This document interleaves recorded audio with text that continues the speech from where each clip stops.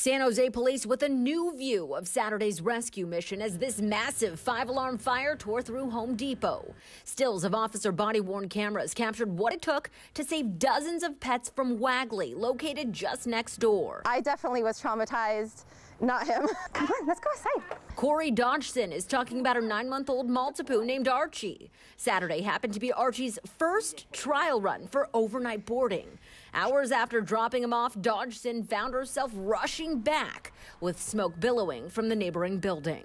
Thanks to social media, she learned all animals had been evacuated. I was more than relieved to hear that all the dogs were put into vans, like employees' cars, cops' cars. They literally just chucked them into cars and got them out of there. Pet owners were sent to nearby Golfland, where many were reunited with their dogs.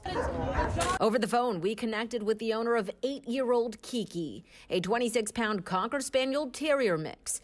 Kiki's humans were heading back into the city, spotting the smoke miles away. My wife said, "Oh my gosh, Home Depot's on fire." It's like, oh nuts, that's part of the complex that Wagley's at.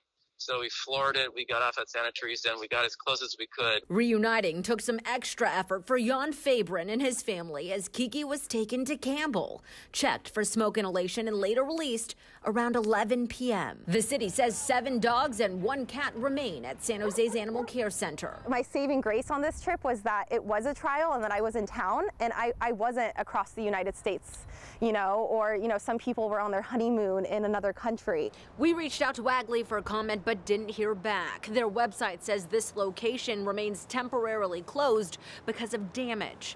In San Jose, I'm Amanda Del Castillo, ABC 7 News.